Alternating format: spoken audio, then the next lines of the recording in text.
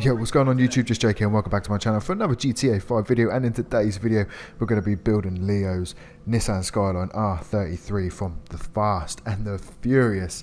And as you can see, obviously we're going to be using the ELEGY Retro Custom for this build, because what other car would you use, man? This is awesome. This is a mix and match between all generations of the Skyline, between 32, 33 and 34 in my opinion. Obviously not the new GTRs because they are completely different, but in regards to this body shape, those three generations are all mixed up into one beautiful machine, which is the ELEGY Retro Custom. So without any further ado, let's get straight into the build with 100% body armor. Then we're going to go to the brakes and grab the race brakes for the bumper, front bumper. Now we definitely need to remove that front license plate, so hopefully we can do that with the bumper that we need, and it doesn't look like we can do that just yet. Hopefully there's something that comes later. I believe it is, but as you can see, I'm in story mode, I'm in LS Customs and not Benny, so hopefully we can get the full range of customization in here. But in regards to the bumper, I think we're just going to leave that stock, you know, because the only thing that's changing really is the splitter.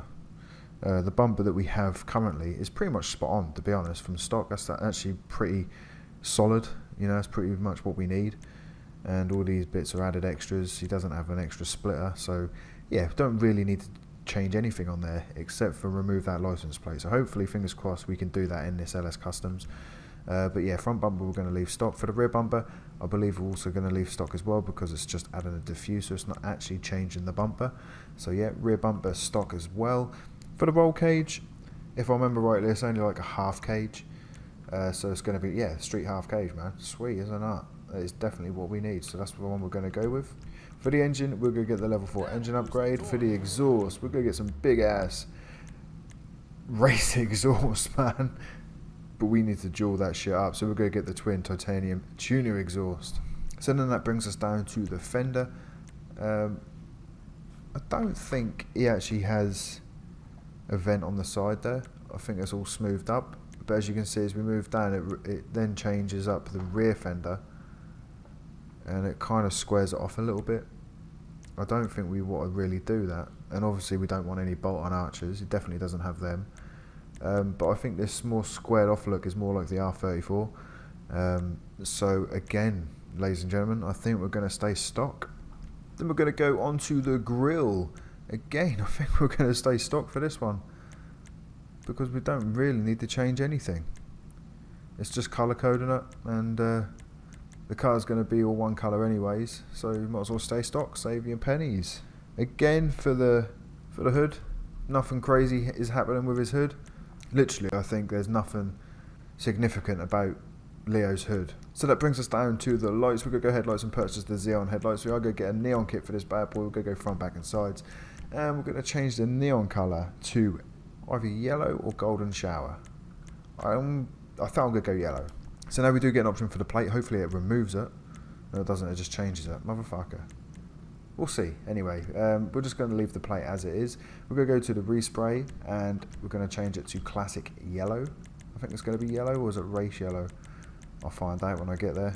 It's one of them. It's the brighter one I want to go with, I think. Yes, it is. It is the race yellow. We're going to go race yellow in the primary classic and also secondary classic, and we're going to get race yellow.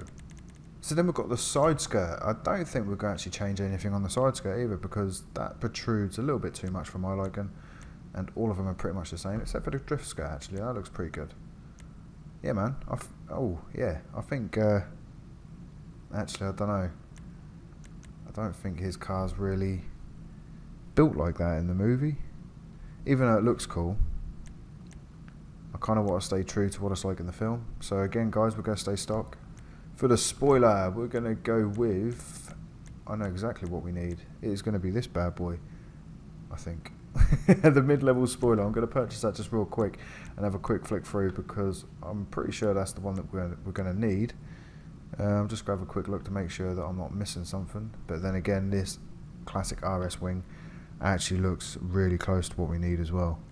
Yeah, even though the mid-level spoiler is very close, I think this classic RS wing is closer, so I'm going to go with that. The suspension, we're going to go competition suspension, and we're going to get a race transmission and obviously the turbo tuning. So now we've got the wheels, we're going to go into wheel type and into the SUV, and then we're going to go and grab these Cosmo rims. They are pretty much identical to what we need. If you're online, obviously you will be online doing this build, go and grab the chrome. I can't get chrome in story mode unfortunately, so I'm going to go with the alloy. Obviously, alternatively, if you can't afford chrome in online, because they are very expensive, they're like 80k, which is fucking ridiculous. So if you can't afford that, alloy does just as good a job in my opinion. Whilst we're here guys, we're going to go and grab the bulletproof tyres, and to finish off the build as always, we're going to go into light smoke window tint. But even though I've just said to finish off the build, we haven't finished, because as you can see, there is something glaring that's missing. And in LS Customs, we can't get the livery option for this car, which is weird as fuck. I don't understand what is going on there. So we're going to jump out of LS Customs, back onto the street. As you can see, man, this is looking awesome. Even without the livery, it just looks amazing. It just looks so good. Right, so what I'm going to have to do now, guys, is go into my mod menu, and I'm going to go into the vehicle options, and I'm going to bring up the Benny's vehicle mod menu, and this is where we're going to be able to put the livery on, and maybe even change the seats actually, and hopefully remove that license plate at the front. That would be perfect. Hopefully we can do that. So we've got engine block. We don't want to fuck about that. There's no point. If you want to change the engine block, then be my guest. But it's not something that you can see all the time anyway, so I'm not even going to bother. And things like the tank, the hydraulics and all that sort of stuff, that is entirely up to you. That is not part of this build. But if you want to obviously add that, then go for it. Same with the dials and the dashboard and all that sort of stuff. Whatever, man. If that's what you want, go for it. We've also got, here we go, we've got plate holder and we've got vanity plates. So it's going to be one of these, I think. Oh, hey, there we go. No, we don't want to do that. What are we doing? We want to stay. No, we don't want to stay stock. This is actually going to be good. That's what we need. Remove bumper mesh. That's what we want to do, because he's got an exposed intercooler. What about plate holder? There we go. Awesome. So plate holder, remove front plate. Love that. Sweet as a nut. So that's looking so much better now. So as you can see, guys, I have added some dials on the dash there. You can see them just through the front windscreen, and I've now made my way to the Benny's liveries, and the one you're going to need is this Not Tonight Pizza Boys, and there it is. R33 completed, my dudes. Oh man, I forgot how beautiful this ELEGY Retro Custom actually is, especially this version of it. I think Rockstar has done an amazing job in adding the elements of this car into it. The R34 from Too Fast, Too Furious, sorry, the grey and blue one, I don't think they've done a great job in actually implementing that livery. I think that livery looks a little bit weak.